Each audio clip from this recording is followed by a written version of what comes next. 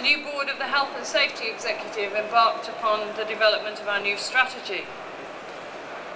We decided that it was time to take account of the many changes that were going on around us, including this media pressure, but also a lot of the confusion that we saw in terms of who was responsible for what in terms of managing health and safety, and to try and regain some of that territory and reposition and reset the course for health and safety.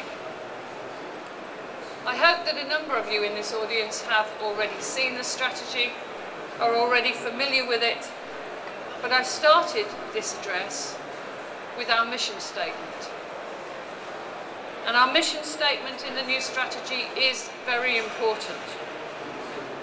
Not only because of what it says we do, preventing workplace death, injury and ill health, but also in outlining and drawing some boundaries in terms of things that we don't do and where we don't see ourselves having an active or a leading role. Our mission truly is about prevention, and everything that we do is aimed at avoiding harm while still enabling work to proceed.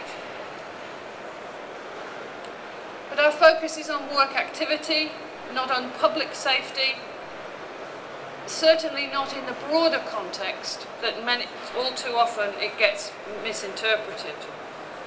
Likewise, while it may be important to you in business, we in HSE recognise that we're not best placed to be the ones to manage or monitor sickness absence. That doesn't mean that rehabilitation programmes are not important, of course they are.